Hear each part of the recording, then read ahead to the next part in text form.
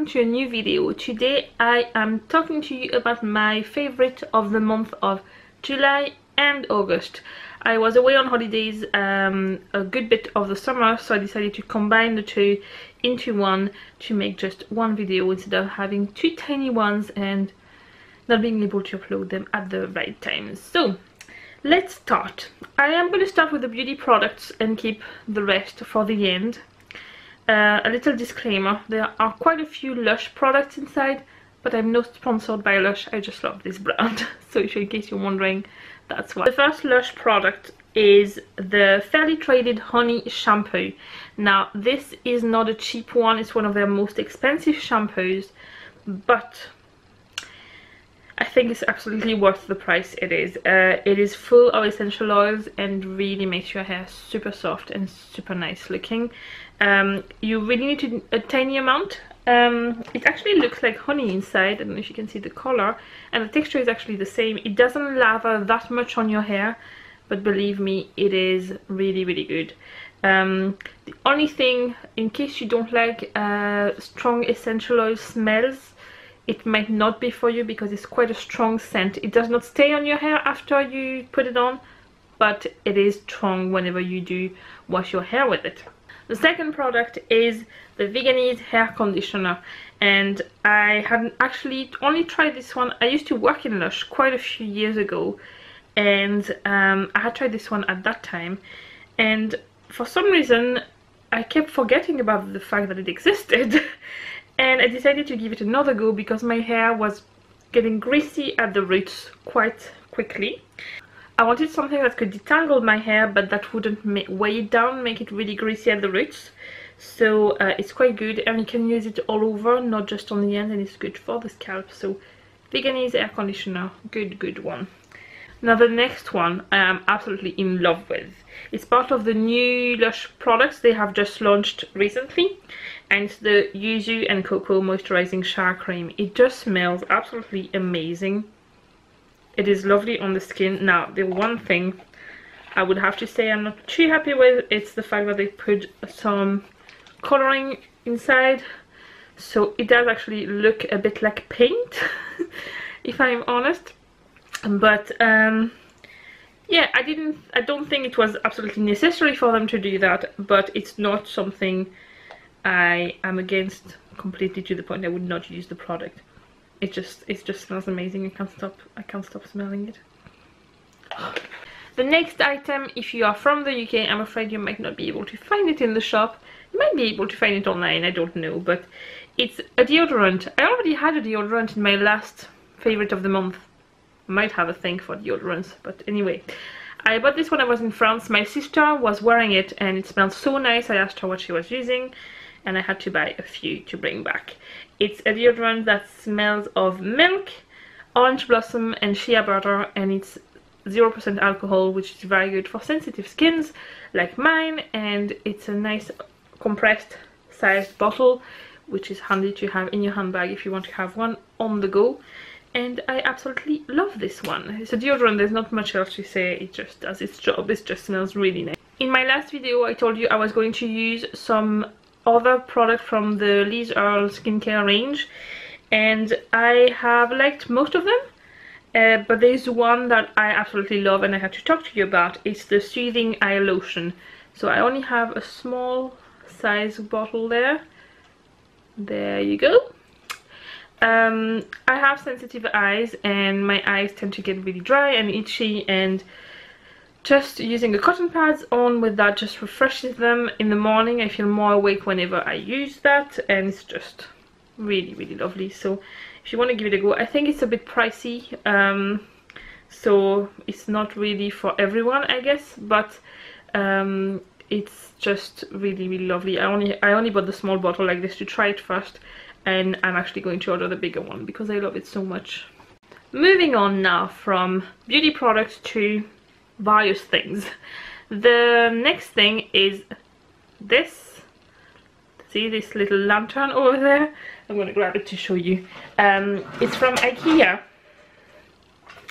and it has a little glass door like this that you can open up, and you can break the whole glass inside it as well. I bought one of these candles for a few p. I don't know how much, I can remember, but this lantern was £9 and I thought it's a really good price, and it really adds a lot of character to any room, and I absolutely love it on my shelf. The next item I discovered while I was in France, but I am pretty sure you can find it in the UK and more than likely on Amazon, because it's a brand that does exist in the UK. It's a tea mug. Now, it doesn't look like much like this, I agree. It has, if I can open it, a spout to drink out of. But the fun thing about it is that inside there you have a little box where you can put some loose tea leaves and leave it at the top. Now, if like me you don't like your tea too strong, you obviously don't want to have that in the tea the whole time. So the way it works is that this is inside the lid, so you wouldn't fill your mug up to the top, and whenever you want to infuse the tea, you press that down and it drops it. And when you have enough, you just lift it again, and it doesn't impact the fact that you can actually drink the tea from the spout. I bought one of those for James for his birthday, which we celebrated when we were in France, and I liked it so much that I thought I would get one for myself. So James has green one and I have a red one, and the brand is Aladdin, which does exist in the UK. Tesco sells their water bottle, so I am pretty sure you could find that online easily if you wanted to. The next item, there again, I never thought I would ever talk about something like that. Anything related to exercising is usually not my forte, let's say, but these, if you watched my daily vlog, you've seen me open them and be very excited about the color and stroking them because I love them so much that I decided to put them in this video. I have really high arches in my feet, and when I walk, if my sole is not supported, I get really sore feet. But these have memory foam sole inside, which means that it takes the shape of your foot whenever you walk, so no matter what shape your foot is, it will fit you, which is a great plus. The other thing is that they are very flexible, they are very light, and I've walked around with them on all day yesterday and I absolutely love them. So I will be wearing them for the school runs and to do my exercise routine, which I should be starting again soon because I really need to. But they are a nice little motivation to start this again. Last but not least, I decided to include a food item which I have been loving this summer. It is the Lidl's own brand of hand-cooked vegetable crisps. They have parsnips, carrots, beetroot, and I think sweet potato. Yes, sweet potatoes. Whenever I saw in the shops a lot of vegetable crisps, I decided to try a few brands, and the first time I tried them, it was some quite an expensive brand, I think. I can't remember which one, but more higher end brand anyway. And I thought, oh yeah, it's nice, but it's not actually that much healthier than normal crisps anyway. I went to Lidl before going to the cinema to buy a snack to bring over.